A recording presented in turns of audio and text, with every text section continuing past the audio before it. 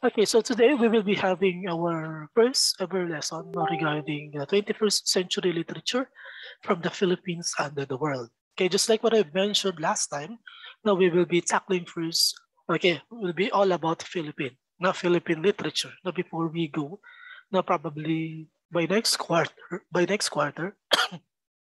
into those international literature, no other literatures no, from the other countries. Okay, so we will be starting from the Philippine literary history. Okay, so from the word itself, history. Okay, so history of the Philippine literature. Okay, so meron tayong mga iba't ibang stages. This one. Later on pala, wait lang. Meron tayong iba't ibang stages na tinatawag. Meron tayong pre-colonial, meron tayong Spanish no, era, meron tayong American era, meron tayong Japanese era, at meron tayong contemporary era. Okay, those are the periods, okay, of the Philippine literary natin. Okay, so later on we are going to tackle all of those. Pero kung hindi kaya matapos, at least kahit dun muna sa pre-colonial. Okay, medyo madami rin kasi yung pre-colonial. So first things first. Okay, so eyes on the screen. First things first, this will be the activity of yours at the end. This will be submitted via Facebook page and it will be submitted on or before Friday. Okay, so I have already made our FB page. It is entitled 21st Century Literature from the Philippines and the World, School Year 2021-2022. Later on, I will be sending the link of the FB page to sa inyong GC in order for me to accept all of you. Yan, pag sinund ko na yung link ng FB page, paki-join agad, mag-join agad para doon nyo po isa-submit yung inyong mga TikTok video in this activity of ours. So this is entitled, I'm Just a Kid Challenge. So I know that you are very familiar with it. Okay, so you're just going to choose two of your photos or even video kung meron kayo. Now, one photo or video when you were still a child and then one recent photo or video of yours. Okay, so pagka-page sa inyong pag ipopost nyo na rather, okay, yung caption na lang should answer these questions. Okay, what can you say about yourself? What are the obvious changes happened to you? Did you really change? Okay, physically ba or emotionally? Okay, so ito yung nasa caption na yung answer dun sa tanong and then yung TikTok video mismo. Okay, so again, is that clear? Isasend ko po yung FB page link later on after the class of ours. Okay, hindi hit the thumbs up button kung clear yun. Okay, so ganito yung sample niya. No? Pero lalagyan po ng caption.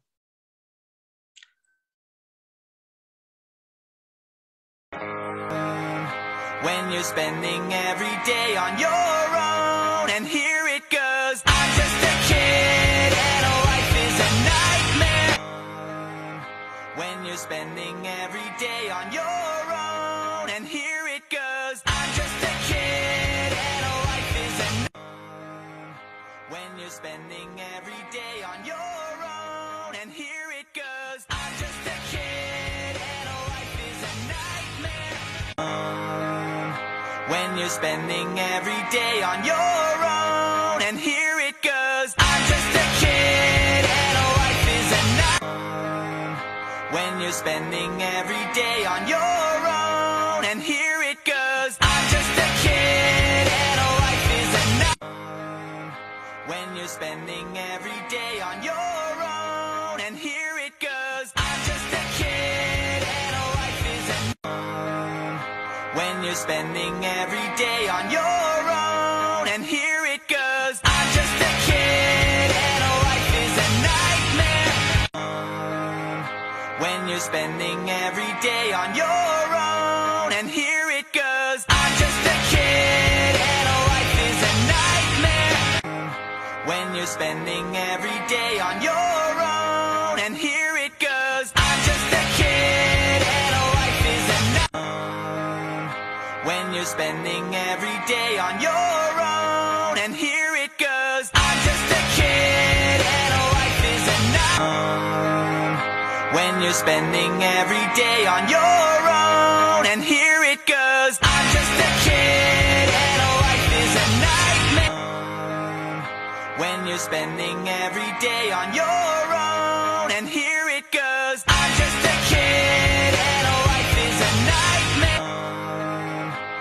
you're spending every day on your own. And here it goes. I'm just a kid and life is a nightmare. Okay, so that is an example of what TikTok video you're going to submit on or before Friday. Now with the caption again, with the caption of this answer on these 3 questions. Okay, so again, submission will be on Friday, on or before Friday, this coming Friday. And then doon po isa-submit sa ating FB page that I will be sending later on, okay, after the class. Next, so we will be tackling now about literature. Okay, so what do you mean by literature? Or how are we going to define the word literature? Okay, so etymologically, when we say literature, it is derived from the Latin term litera, okay, which means letter. Okay, so again, etymologically defined, when we say literature, it is derived from the Latin term or Latin word litera, which means letter. Okay, so another definition of it, it is a body of written works. Okay, so it is traditionally been applied to those imaginative works of poetry and prose. Okay, not just limited to poetry and prose yung literature natin. There are many types of literature. Written works, especially those considered of superior or lasting artistic merit. Okay, so we call literature those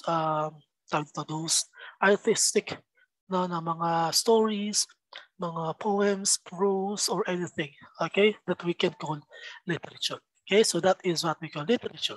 Another definition for that. So when we say literature, so literature expresses feelings, product of imagination, it is undying, it is originated from oral traditions. Okay, so when we say literature, according to Brother Azurin, okay, literature expresses the feelings of people to society, to the government, to his surroundings, to his fellow men, and to his divine creator. Okay, so this is expression of the feelings, expression of the emotions. No, yung literature natin. Kaya nga tayo nakakagawa, di ba, ng mga very good literature, okay, ng mga amazing literature because malalim yung pinaghuhugutan, kumbaga, ng mga author. Okay, so mas maganda if it is directly experienced by the author, directly feel by the author. Okay, minsan kasi dito ito rin yung time kung saan nagbe-vent out yung isang author. Okay, they put it into a writing, okay, in a form of literature in order for them to vent out what are they feeling, what are the emotions right now. Okay, so kaya maganda yung kanalalabasan kasi merong pinaghuhugutan yung mga literature nila. Next, according to the Webster, when we say literature, it is anything that is printed as long as it is related to the ideas and feelings of the people, whether it is true or just a product of one's imagination. Okay, so let us all remember that literature, okay, is not all true. Diba? Meron natin yung fiction, tsaka non-fiction. Okay, meron tayong product of just imagination, meron din naman true to life experiences. Okay, so kaya ito ay tinawag na product of imagination. Lastly, we do have here literature, according to Panitikang Pilipino, expresses the feelings and emotions of people in response to his everyday efforts to live, to be happy in his environment, and after struggles to reach his creator. Okay, so literature is undying, yun pa din. It expresses feelings and emotions of the people, okay, with our everyday lives. Okay, and then lastly, originated from oral traditions. Bakit siya originated from oral traditions? Kasi bago pa man tayo magkaroon ng mga written literatures, di ba? Noong unang panahon, talagang ang ating literature nagsasaling dila lang. No? Oral traditions ang nagagamit natin. Okay, so hindi pa put into writing. Okay, so way back on the first, bago pa siguro bago pa ang Spanish occupation, no? Bago pa ang Spanish period. No, kaya it is originated from oral traditions. Okay, so how about you naman? Okay, how are you going to define literature? If you will be the one to ask, what is literature for you? You can chat it in the chat box. What do you mean by literature? Or how are you going to define literature? No, in what way?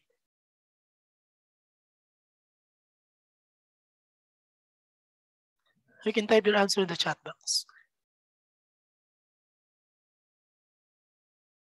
Yes, Fiona. The door through which we can open our imaginations and feelings po. Okay, very good. Ganyan. So it is a door, no, that we can open to our feelings and imagination. That's good. No, para a certain escape, no, to the real world of ours, no. So ang ating literature. Okay, so that is a good example of definition when it comes to literature. Okay. Next is doon na tayo pumunta sa ating mga literary history. Okay. Ito yung literary history natin, may kulang dyan, yung Japanese. Pre-colonial period, Spanish period, the American period, the Japanese period, and the contemporary period. Okay, so kaya natin gagawin yung activity, which is I'm just a kid challenge. Ganun din tayo sa literary history. Magsisimula tayo sa past up until the present literature natin. Okay, so now we will be tackling first the pre-colonial period. Okay, question first. Bakit tinawag na pre-colonial period? Why is it called as pre-colonial? Yes, Olivares. I think, sir, hindi pa po tayo nakakolonize po ng mga dayuhan po. Okay, exactly. No? So this period is called pre-colonial because we are not yet colonized by those colonizers. Kaya pre-colonial pa lang siya. Ang una naman, Spanish, di ba? So meaning this is before Spanish occupation. This one.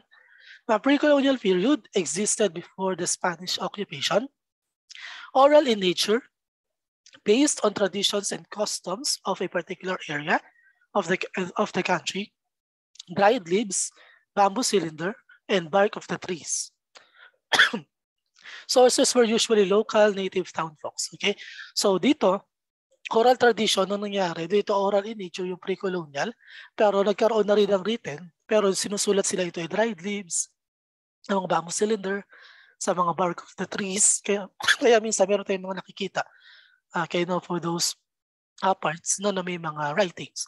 Okay, mga sinuunang writings. So pre-colonial, again, existed before the Spanish occupation, before we have been colonized. So sa pre-colonial period, meron tayong tinatawag na written literature and oral literature.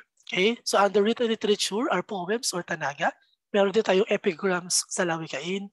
Sa oral literature, meron tayong riddles, folk songs, proverbs, and the likes. Okay, let's get to it one by one. Okay, this one. So written literature muna tayo, mamaya tayo sa oral. Written literature, when we say poems, these are common forms of poetry which has a quatrain with 7 syllables, each with the same rhyme. At the end of each line, it also expresses insights and lessons in life. Okay, but for now, meron na tayong mga free verse. Okay, hindi lang yung mga rhyming yung dulo. Kaya kung minsan nakakakita tayo ng mga poem na hindi na ganun ka-rhyme pagdating sa dulo kasi meron tayong mga free verse. Okay, na poems. Okay, so may I ask lang, what poem pa yung inyong natatandaan? Okay, do you have anything in your mind? Medyo tanda pa, title of a poem or even the author of it, title and author of it. Sino pang mga nakakatanda ng mga alam nilang poem way back on high school? No, of course. No, junior high ninyo. Maraming mga poems. Anyone?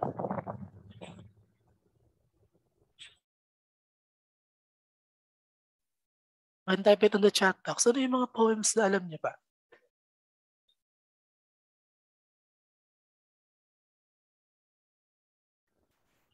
African Child. Okay, so who's the author of African Child? Okay, no, it's The Road Not Taken according kay Lian. Okay, the most famous one. The Road Not Taken by Robert Frost. No? So Two Roads Libre, she the Yellow Boot. Okay, so yun. Talaga nung high school ko yung The Road Not Taken is legend. Okay, so marami pang ibang poem. Okay, especially kay Edgar Allan Poe. Okay, marami pang si Emily. No, marami pang mga poems no, that we have read before. No, medyo nakalimutan lang siguro. Next is the folk tales. Okay, when we say folk tales, it deals with the power of nature, personified, submission to a deity or bathala. Okay, so yung mga folk tale, kalimitan mga kwentong bayan.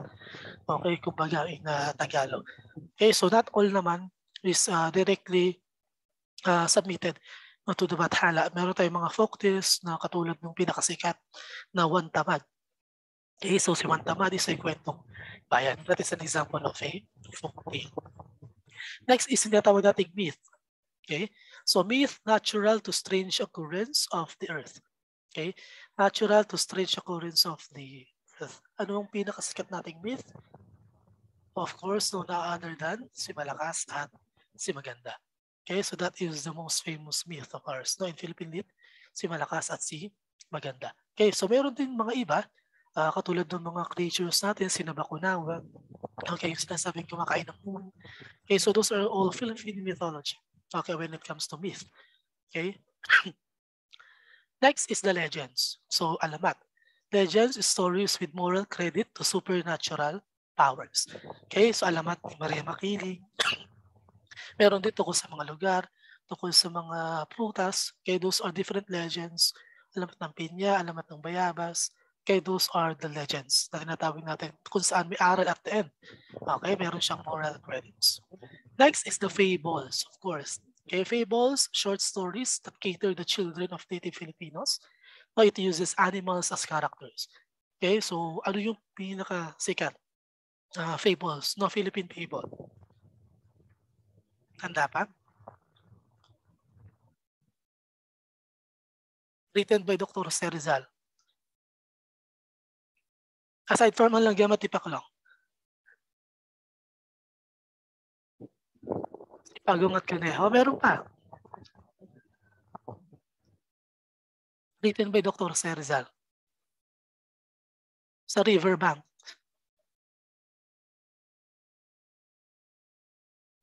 Nandun din si Pagong.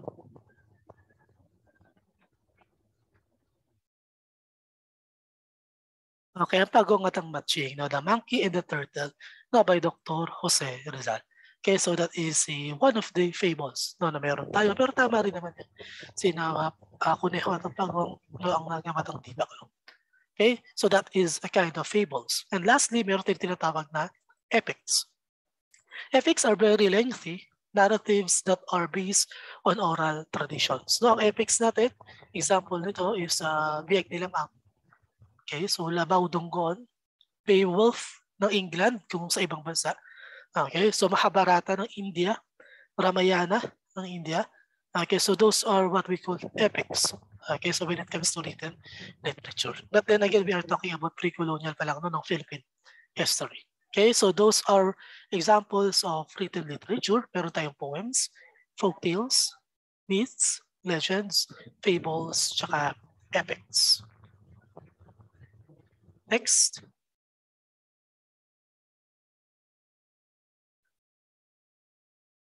Next is what we call oral literature. Okay, so kanina written, ngayon oral naman. Meron tayong different types of oral literature. Under it are as follows. Meron tayong riddles, meron tayong folk songs, we do have proverbs, lullabies, drinking songs, love songs, religious songs, and lastly is the songs of death. Okay, first thing is the riddles. Okay, so what riddles in Tagalog? Bugtong. So riddles, these are effective way to inculcate the ability of logical thinking of a child. Okay, so alam ko naman, no, medyo familiar kayo sa mga bugtong. Let's try nga. Isang balong malalim, punong-puno ng patalim. What is the answer? What is the answer on that riddle? Isang balong malalim, punong-puno ng patalim. Okay, bibig. Tama si Fiona, very well. How about dalawang batong maitim, malayo ang dinarating? Dalawang batong maitim, malayo ang dinarating. Okay, very well. So that is mata. How about limang puno ng nyog, isa'y matayog? Limang puno ng nyog, isa'y matayog. Tama. So daliri according kay Olivares, very well. Next, lumuluha walang mata, lumalakad walang paa. Lumuluha walang mata, lumalakad walang paa. No, not a candle. Lumalakad.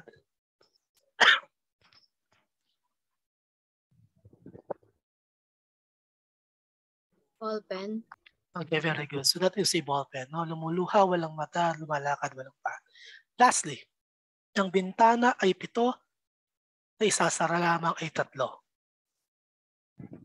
Ang bintana ay 7, na isasara lamang ay 3.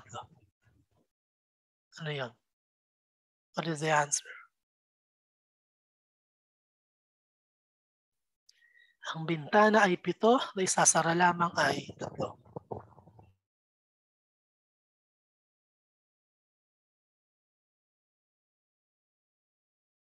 Very good. No, tama si Fiona, that is face. Kaya yung mukha. We do have 7 here. 2 ears, 2 eyes, the nose here, and then the mouth. Not lang ang nasasara. So that is face. Okay, that is mukha. Okay, very good. So those are examples of riddles. Next is what we call folk songs. Okay, folk songs are chanted, of course. They are bounded by the learning of good morals, straightforward, and not figurative. Okay, so yung mga folk songs natin, best example na siguro nito, ang Pipit. Okay, by no other than Mr. Levi Celerio. Okay, so let's watch the example of a folk song here.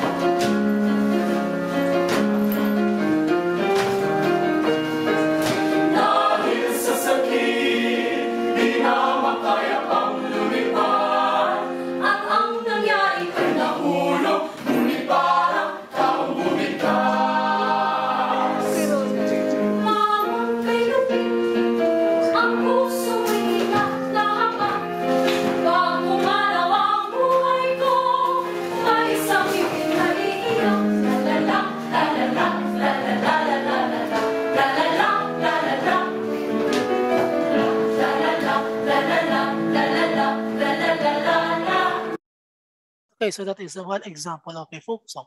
Okay, the very popular ang Pipit. Next is what we call proverbs. So proverbs, okay, so we do have here, it reflects the hidden meaning through the good lines. It provides good values. So when we say proverbs, these are salawikain. Okay, so ano yung mga proverbs natin po salawikain? We do have, hanggat makita ng kumot, no, matutong mamaluktot. How about you? What proverbs pa yung mga alam niyo? Very cliche na yon, di ba? Yung mga proverbs na yon. Would you mind to give an example of a proverb? Kindly type it on the chat box or kindly speak up na lang. Ano pa yung mga proverbs natin? Bukod sa hanggat makitid ang kumot, matutong mamaluktot. Pagkahaba-haba man doon ng posisyon, sa simbahan pa din ang tuloy. That is a proverb. Ano pa? Hanggat may tiga, may nilaga. Birds with the same feathers flock together, very well. And then so many more. No? So those are what we call proverbs. Okay, birds with the same feathers flock together. Okay, so in English. Next is what we call lullabies. Okay, so we are very much familiar with lullabies. So siguro lahat naman tayo nakaranas nung paghihele. Sabi nga when we say lullabies, this is logically known as hele. Okay, sung to put babies in sleep. Okay, so para makatulog yung mga babies. Okay, lullabies, pa English man or Tagalog, but we are talking about Philippine lit. So one best example of lullaby or lullabies is the one that is sung by Miss Aisa din. Okay, so let us hear this example of lullaby.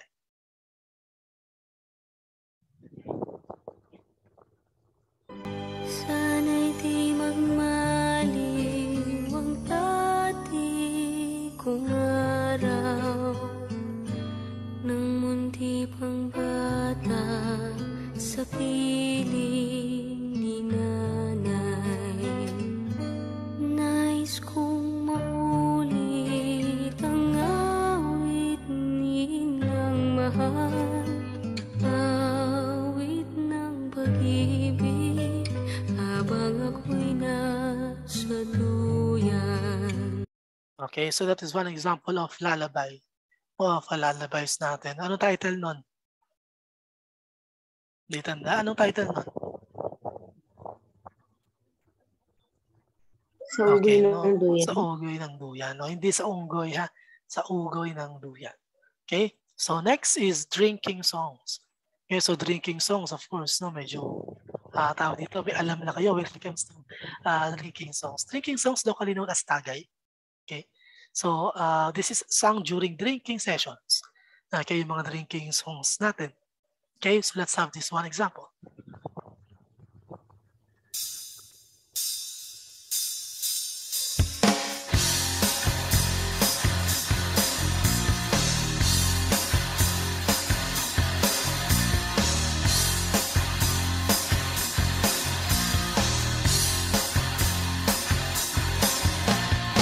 Nagsimula sa patikim-tikim, pinilit kong gustuhin.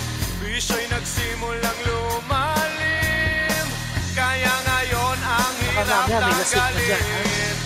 Kabilin-bilinan ng lola, huwag nang uminom ng serbesa. Ito hindi inumin pang bata, mag-soft drinks ka na lang. Okay, that's an example of drinking songs and so many more when it comes to inuman sessions. Okay, so meron tayong mga different drinking songs aside from that one. Next is love song, of course. Okay, we are very familiar with love songs. After natin ng drinking songs, syempre love songs naman, lasing na eh. Kaya kakanta na yan ng love songs. Okay, so love songs also known as harana. Okay, it can also be called as courtship songs. Okay, so one example when it comes to siguro to the contemporary of ours is this song.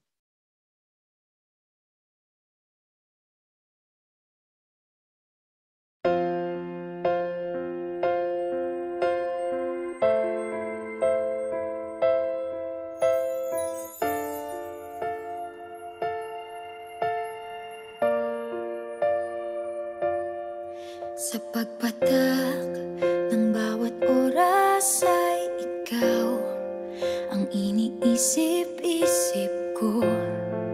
Hindi ko mahinto, pintig ng puso. Ikaw ang pinangarap-ngarap ko, simula ng matanto na balang araw iibig ang puso. Ikaw ang pag-ibig na hinintay, puso ay nalumbay ng kay tagal, ngunit ngayon'y nandito na. Ikaw ang pag-ibig na. So that is an example of a love song no, by Yen Constantino. Ikaw. Okay, so kindly rejoin lang for a while no, kapag hindi umabot. Okay, so if I'm mistaken, okay, so hanggang dito na lang din naman tayo. Okay, religious song tsaka songs of the, sige, no need to rejoin na once the Zoom meeting has ended. Just answer the activity. Okay, on the GNU app, continue for the remaining time of ours. This is the last two lang naman, religious song tsaka songs of death. Okay, obvious naman na.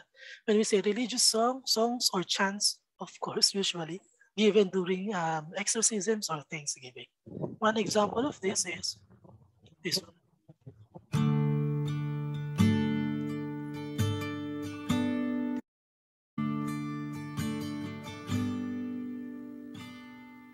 Lead me, Lord, lead me by the hand and make me face the rising sun.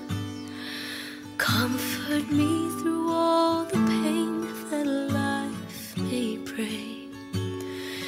There's no other hope that I can lean upon. Lead me, Lord. Okay, tapos ng drinking songs, religious song naman para magnilay-nilay.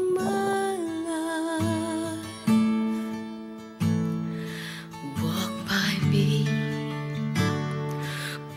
by me across the lonely road of every day. Okay, so that is an example of religious songs of course.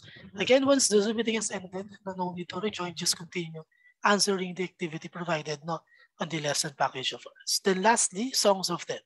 Sunod na kasi nito Spanish literature. No, we will be continuing that by next meeting of ours. Okay, so medyo mahaba kasi yung mga.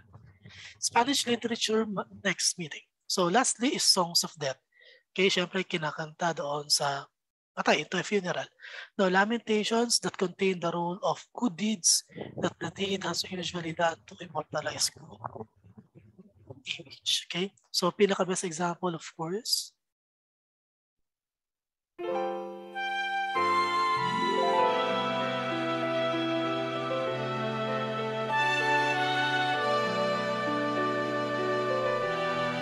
But there are other songs na hindi naman talaga truly pang funeral pero nagamit lang talaga into his songs of death. No,